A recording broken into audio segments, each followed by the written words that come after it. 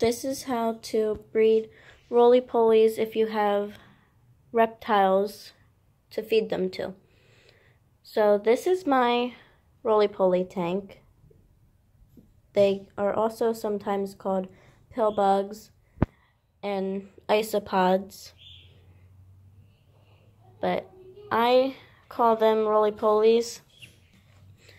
So in the bottom here I have eco earth, moistened eco earth, and then I took and put some moss in. Roly-polies really like moss, especially the babies. They love to hide in it. But I have moss everywhere. I even have a rock with moss on it. And they eat just about anything. They will eat decaying wood, soft decaying wood. They will eat dead leaves and just about anything else. My roly-polies really like apples. That's what's in there now. But they will eat mold, which that's what they do out in the wild. But you want to give them lots of hiding spaces, like I did. There's a bunch of rocks, lots of climbing spots, like all these sticks. But there's a bunch of hiding spots, like in the moss, under all the bark. You can give them walnut shells. They like to hide in it with the ones with little holes on the inside. They like to hide in them.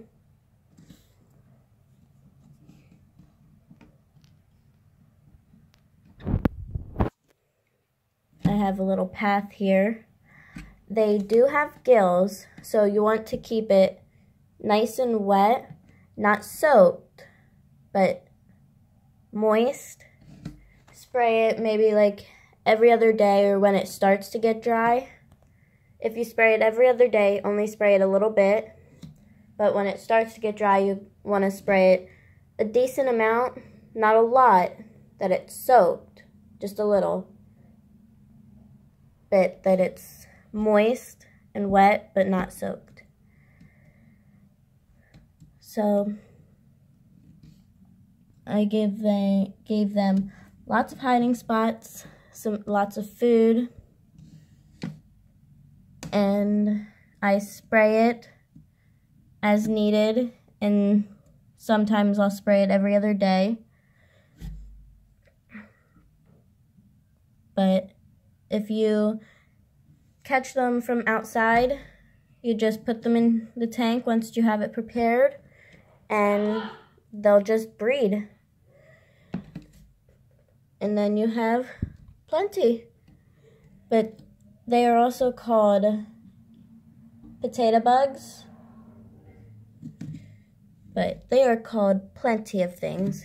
But like I said, a quick recap. You should put eco earth. They do like to dig. So you can put eco earth. You can put wet, decaying wood in, and lots of hiding spots and climbing spots. But I have had this for a while. Not a super long time, but I've had it for a good amount. A good while. But if my camera will focus, you can see some of the babies. There you can see some there crawling around. The babies are super small. They look like grains of rice. But if you keep getting some from outside and putting them in, that will keep them from inbreeding And inbreeding is not a good thing. They can start getting disorders and stuff. But like I said, they like to dig. Right there's one, if my camera will focus. Digging there. There's some up there. But they are everywhere.